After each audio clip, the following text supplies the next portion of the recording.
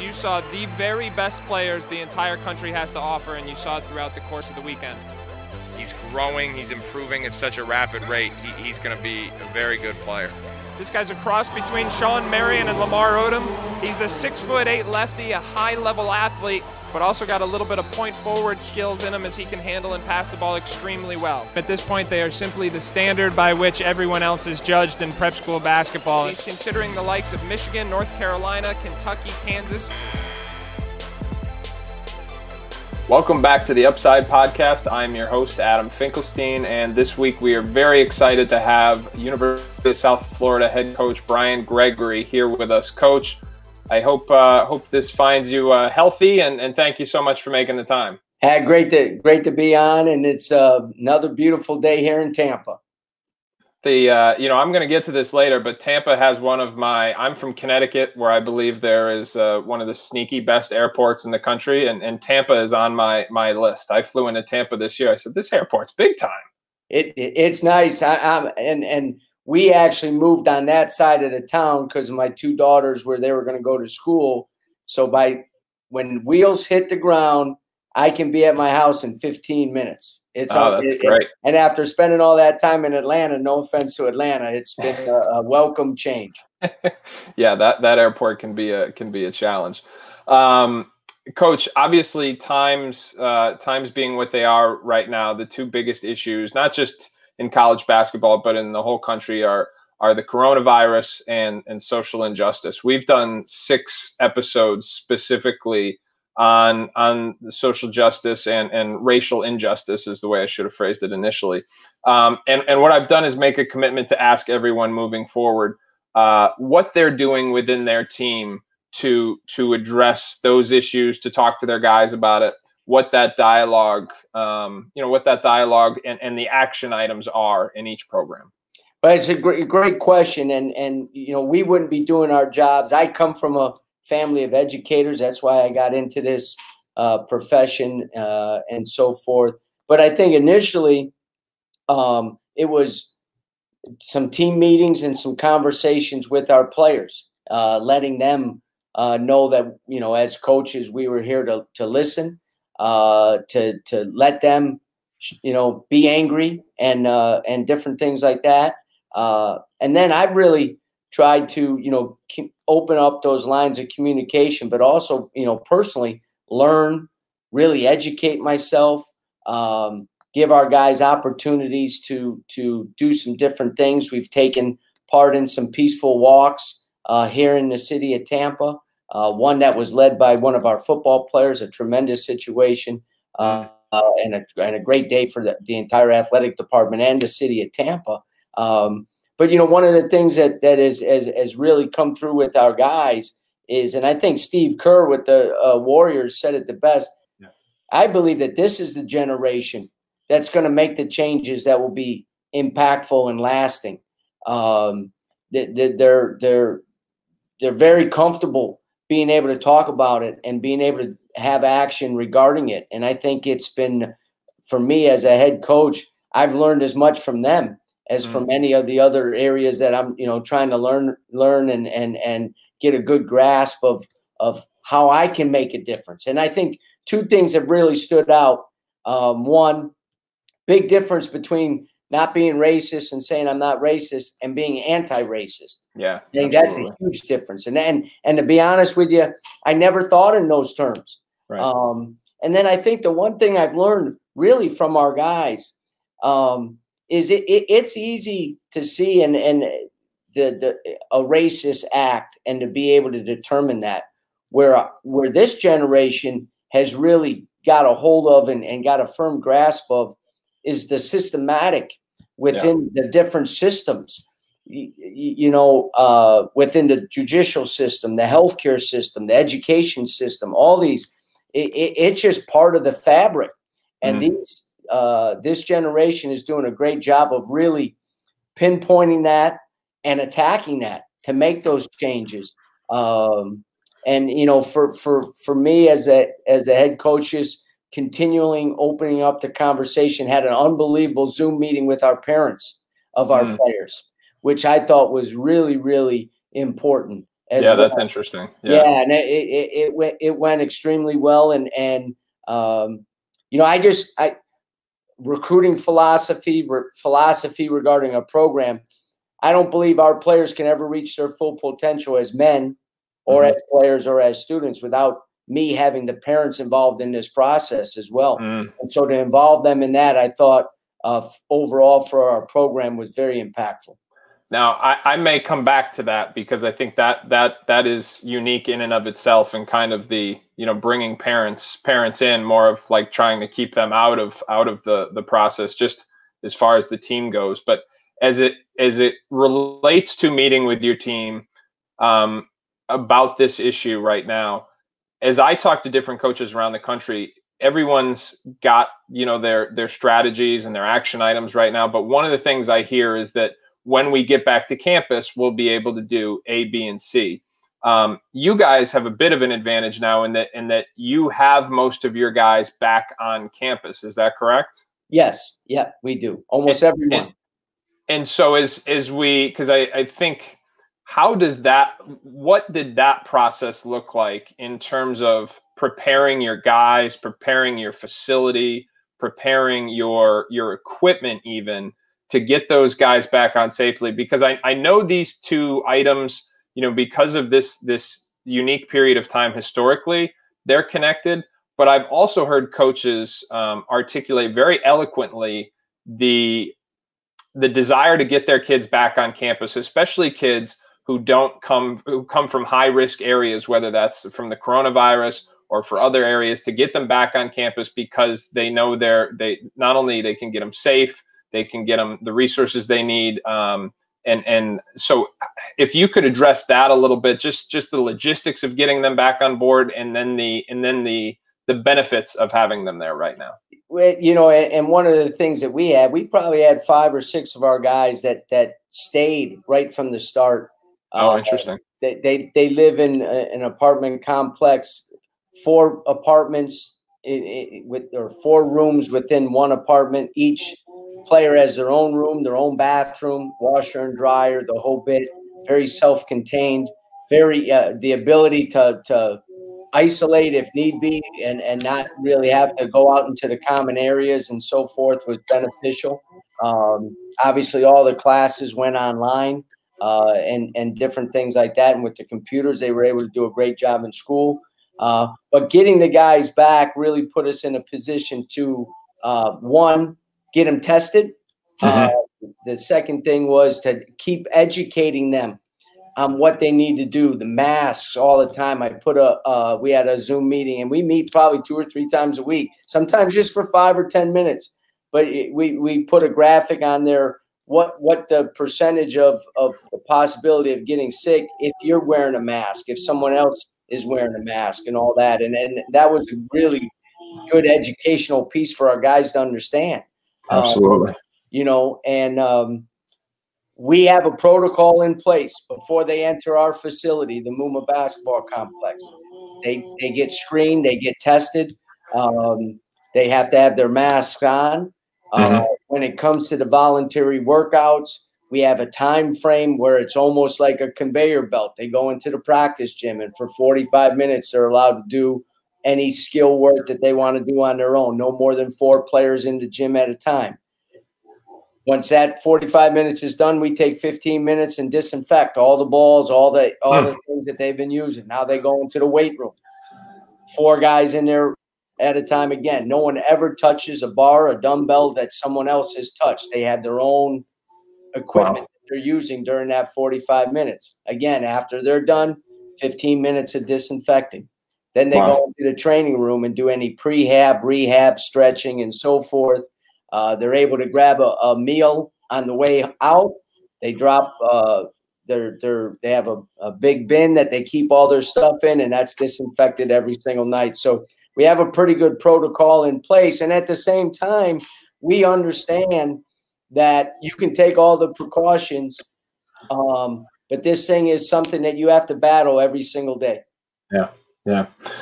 You know, Coach, as I was preparing for this interview and looking into your background, your history, you've been a head coach now at 3 different institutions: Dayton, Georgia Tech, and now USF. But prior to that, you were an assistant coach for I mean, quite a group of Jud Heathcote, Tom Izzo, Kevin O'Neill, Stan Joplin.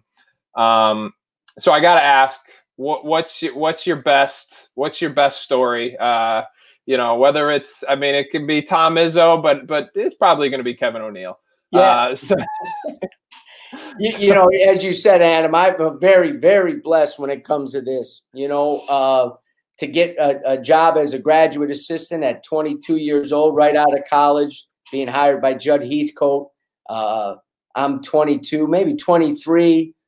We have Steve Smith as our senior star, Wow. who is an unbelievable guy. We're still very close friends to this day. You know, and to work alongside, I'm one of the few guys that worked as an assistant with Coach Izzo and then worked for him as his assistant.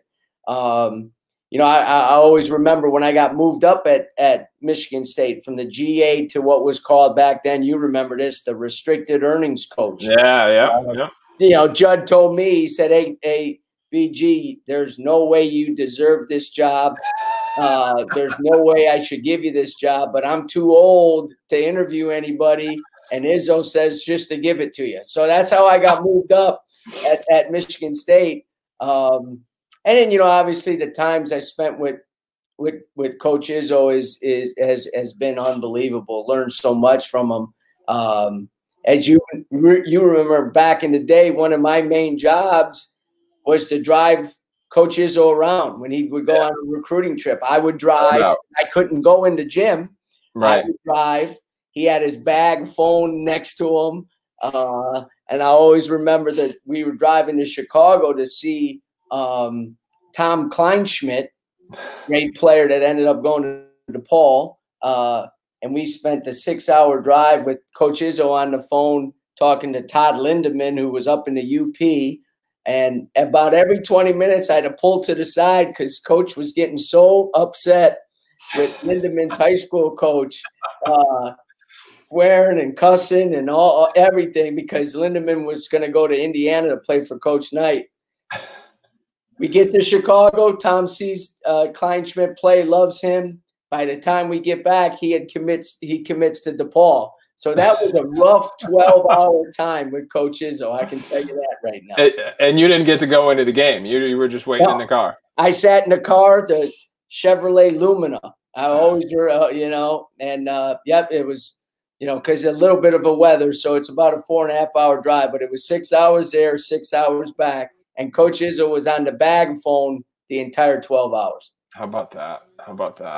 And then all right, so I know you kind of dodged it there, but the best Kevin O'Neill, and that was at Northwestern, right? When you worked for him.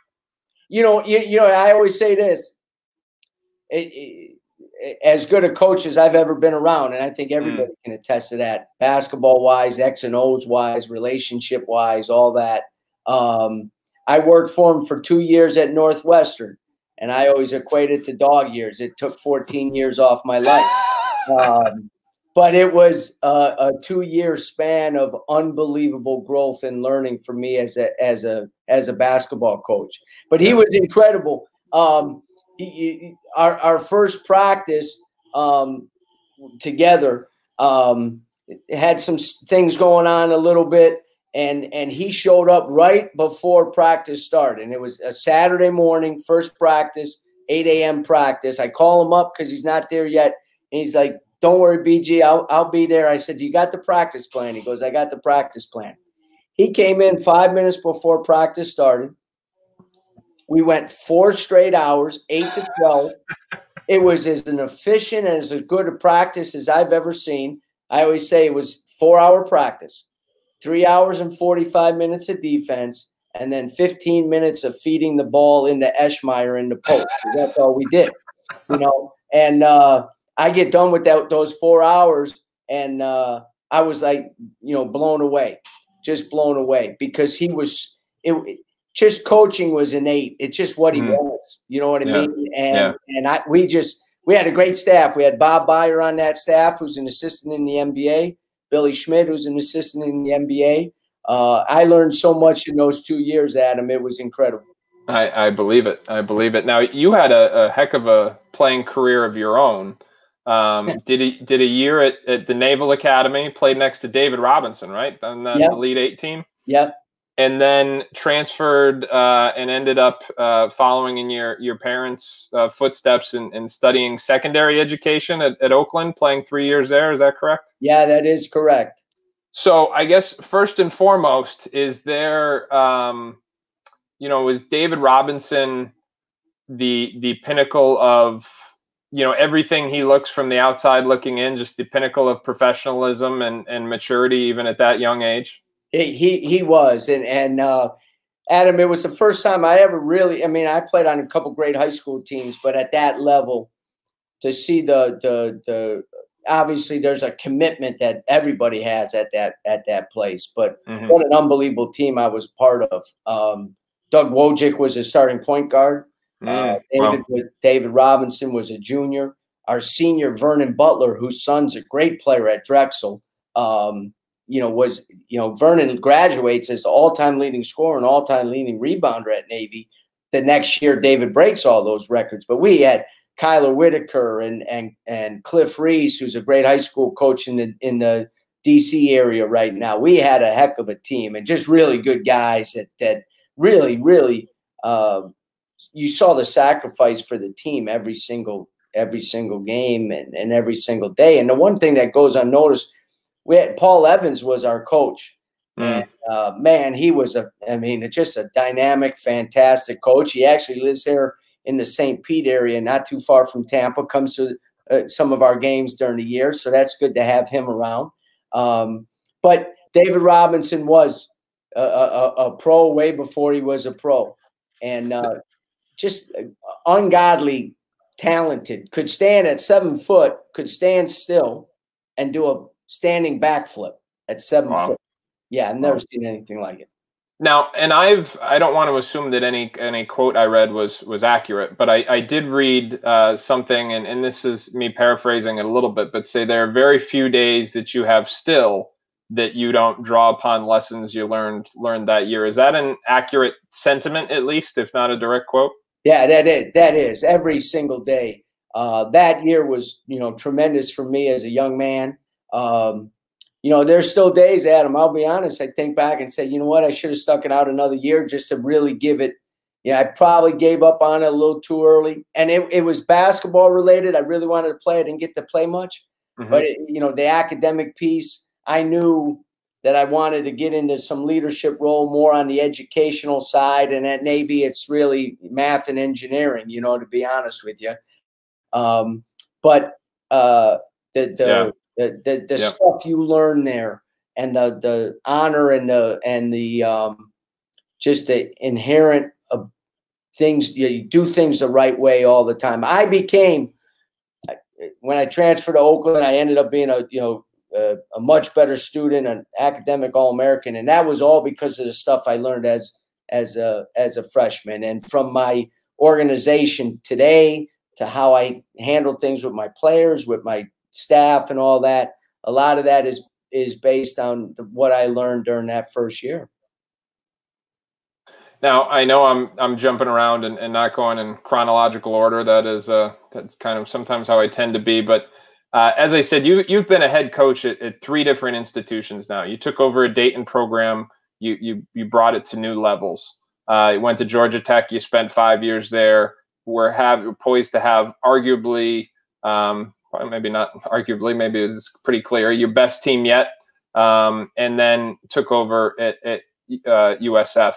What have there been major takeaways from each stop, or is there any kind of overwhelming lesson that each place offered? Yeah, I think one is I've grown and matured as a coach and as a man in all those places, and they're all remarkably different. Very fortunate for Ted Kissel, the AD at Dayton, to hire me, as a younger assistant, to take over a program that had really, really been on the upswing under Coach Oliver Purnell, and he did a great job of building that thing back up, and he left me with a tremendous team. Now, we had to kind of build it back up after that. But you know, the one thing I always take away from Dayton, just the passion that those people have there. People can talk about it, but you feel it every single day.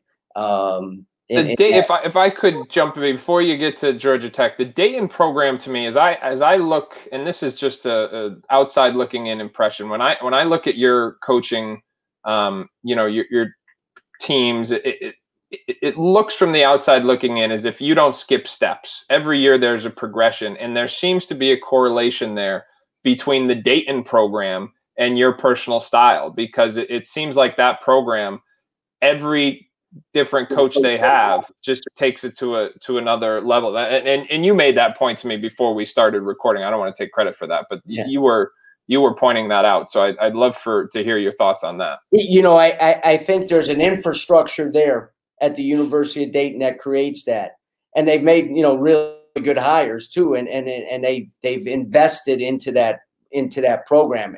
Every coach that takes over gets a little more of an investment.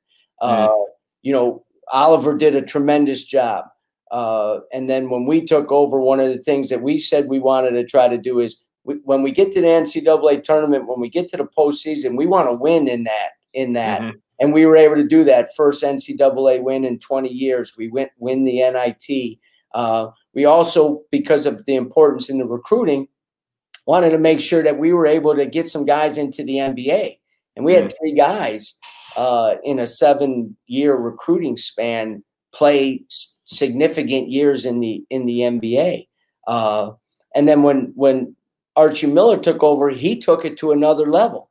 You know, more wins in the postseason, and I think Anthony Grant is going to do the same thing. And a little bit of it is you just keep building. You know, you keep building, and you build on that success, and you don't.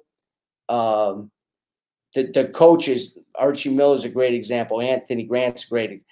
Those aren't guys that rest on the laurels of what's happened in the past. Those guys who are driven and are going to continue to move the program forward. And I think in terms of hiring, that's the one thing that they've been able to do is hire guys that are hungry to understand where the program's at, but with the desire and with the technical skills and personality to move it forward. They also don't seem to be threatened by the success of the past either. I think, you know, it was unique for, I think, again, correct me if I'm wrong, but you went back with your USF team and practiced there recently. Right. And, you know, Anthony Grant's not threatened by Archie's success. Archie wasn't. So it seems to be this, you know, so the program there seems to be impressive in that, you know, there's still buy-in from people who were there over a decade ago, and this common sense of collaboration almost. Yeah, and Adam, you bring up a great point, because you see that in some other programs. Absolutely. Yeah. But it's usually when guys like at Xavier, where an assistant took over and had been part of it. Dayton is the only one, you know, Gonzaga, where Mark Few takes over from months. You know what I mean? Dayton's the only one that has gone outside the family, but has still kept that family and that connectiveness amongst next coach by next coach by next coach. That's interesting. Now, and then you go to Georgia Tech, and it's a rebuild. That's fair to say. And again, it's the kind of one step at a time mentality, and that's the way I'm deeming it. Is that the way when you approach a job? Is that, I mean, it just seems like you're not an advocate of skipping steps. Pardon me. And I'm not sure if that's fair to say, because that's just my observation, but I was wondering if that is an inherent part of the philosophy. Yeah, it is, because I'm just a true believer that so much when you're rebuilding, and a lot of times rebuilding is done for a lot of different reasons.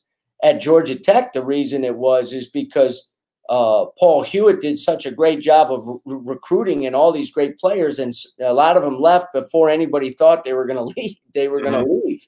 You know, now it puts your program, especially in that league, in a very difficult spot.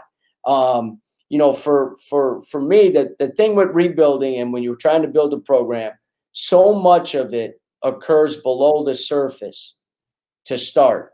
The cultural piece, and everybody talks about culture, but the cultural piece, the work ethic piece, the academic piece, especially at a place like Georgia Tech, you got to get the academics solidified. So from 3:30 to 6:30, the guys aren't all worried about if they're going to be eligible or not. And that's Right. a piece that, you know, at different places you got to worry about. That's a big piece.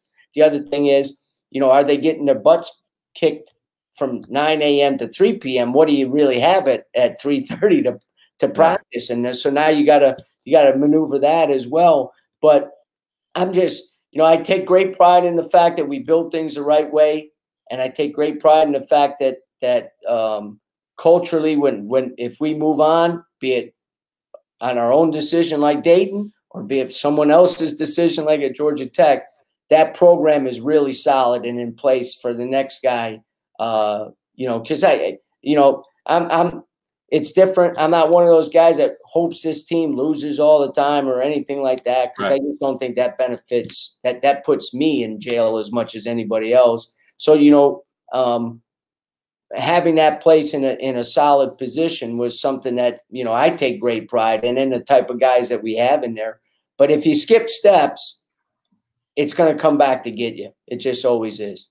Well, that's why I raised that, because it seems like that pattern that we alluded to at Dayton of kind of, you know, one guy taking it to the next level. It seems like that's something that you brought to Georgia Tech, and even, you know, and obviously that didn't have the ending that you wanted or probably even deserved, but that the program was better off for it. And so I wanted to ask you about, if I could, about that experience, because everybody, you know, it's one thing to listen to this and you know, everybody gets excited every year. Well, I shouldn't say everybody. I think fans get excited every year about the coaching carousel and what it means.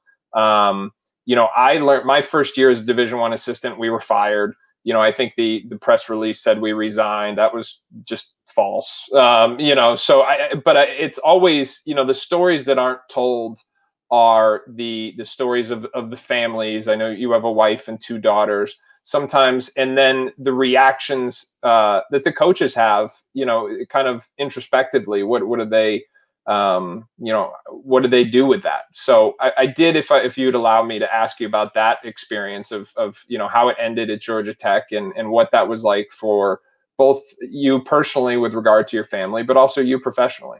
Yeah, and it's a great question. And you know, you have to, you know, I have a strong faith, and that was important. But the biggest thing I learned from it was I was hired by an AD who, after a year and a half, left and took another job. That's always going to put you in a tough spot if you're always a warning sign. Yeah, when you're in a rebuilding situation. But the one thing, Adam, that I really learned, we had our best year our last year. Now, we had a good team, and we had some good young players, and we had a good recruiting class coming in that next year. But the reason I think we did is because I knew that we were, you know, on the hot seat, so to speak, and I just made it, you know, a rallying cry with my staff and with the team that we were not going to worry about that. We were going to have a great year because we were going to have great practice. We were going to be a great practice team, which put us in position to play better in games. And we weren't going to worry about the outside distractions. I'll be honest, there was probably times in year 3 and 4 where, as a coach, I worried more about keeping my job than doing the job. And I think a lot of guys go through that. Yeah. And the one thing in year 5, we didn't do that. We coached our butt off every day. We had an unbelievable group of guys. My first recruiting class, led by Marcus Georges Hunt, was a senior. We added some pieces, you know, and we had a great year, 23 wins, I think. And the decision was made well prior to that they were going to make a move. And you know, I was disappointed because I felt that we had some really good players coming back. We had a kid named Josh Okoji coming in. We had Romello White coming in. We had a chance to be very, very good in the coming years. But you know, you just have to truly believe that sometimes the thing that looks like the biggest setback is just a setup for something better. And I just, you know, went with that and used that next year to get better as a coach, to kind of get rejuvenated and to really pinpoint some things that were going to be important if I ever got fortunate enough to get another job. So that brings us to where we are now, South Florida. And one of the things that I find interesting is, you started a job like Dayton, which has the reputation of being a quote unquote good job. But with, that reputation comes expectations. South Florida is a program that candidly has often not associated with that label. People would label it a tough job. And with that comes the inverse expectations.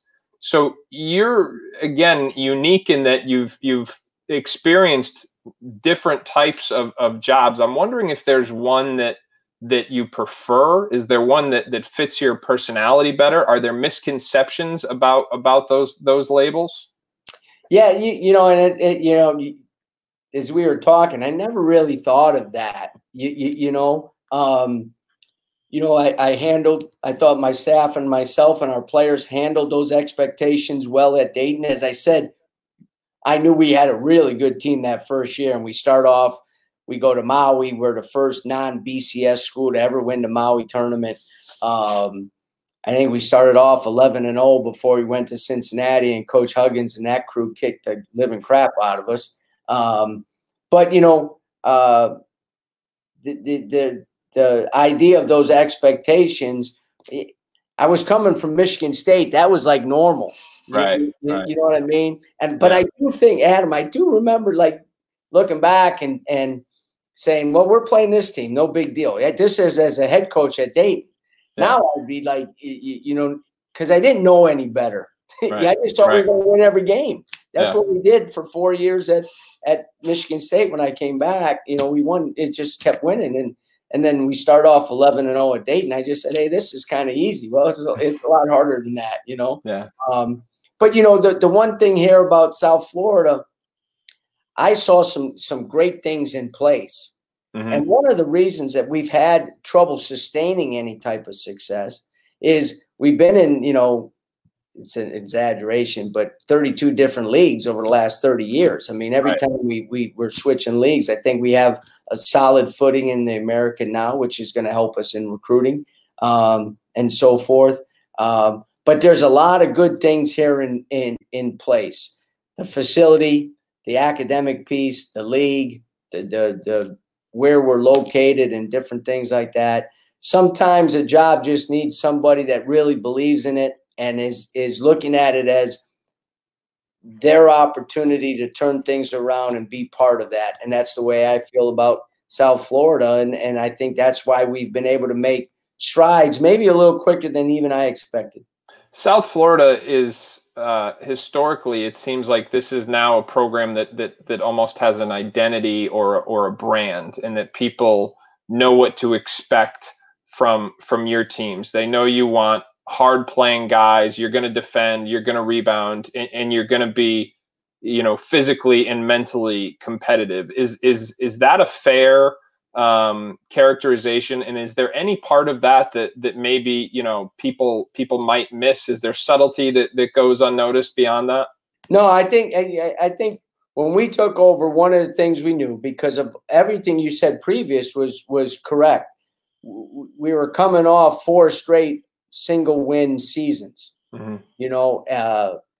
NCAA violations, some very embarrassing things that had happened in the program. So one of the things that we said is we need to recruit some tough kids that are going to be able to fight through some really tough times. And our first recruiting class now are entering their senior year. But the one thing, obviously, the defense and the rebounding and the toughness, maybe not always at the same level, but that's something that has always been important to me. Sometimes it's just someone asked me in year 2 when we were actually won 24 games, and someone said, you're just not a very good free throw shooting team. And I said, I'm going to be honest with you. The last thing I worried about in terms of putting together a team that can compete was if they could make free throws or not. Because that was way down the list. Yeah, sure. That was way down the list. But there's never a shortage of coaching experts in the world. It's amazing. And I just said, listen, we needed to find the toughest, hardest playing dudes that we could get. Right. Because that was how we were going to build our brand and how we were going to have people watching us say, you know what, this team is worth supporting and coming to and being part of. And I could see guys improving and getting better and so forth. But Adam, that's the challenge now, you know, to still play with that same energy and toughness, to still rebound like we have, to defend like we have. But for us to take another step, we have to become, you know, much better in those efficiency areas, the offensive efficiency areas. And that's going to be the challenge for us, because to take another step, that's where you have to get to. You know, like Kelvin Sampson at Houston, they still rebound and play tough D, but when the reason they won more games than any school in the state of Texas over the last 5 years or 4 years is because offensively they've been able to mix enough in with what they do on the other end of the court. Yeah, absolutely. They're spending more than they're doing more than just throwing inside Northwestern style. Right. I want to be respectful of your time here. I have a couple of quick hitter questions that I usually like to ask everybody. First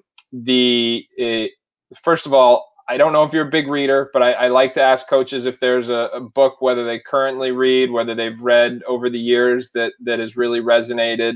I do give the pivot option of picking a movie, a documentary, or a podcast, just something to give the fans out there an idea of, when you're not in the basketball floor, when you're not with your wife and daughters, what you may be diving into.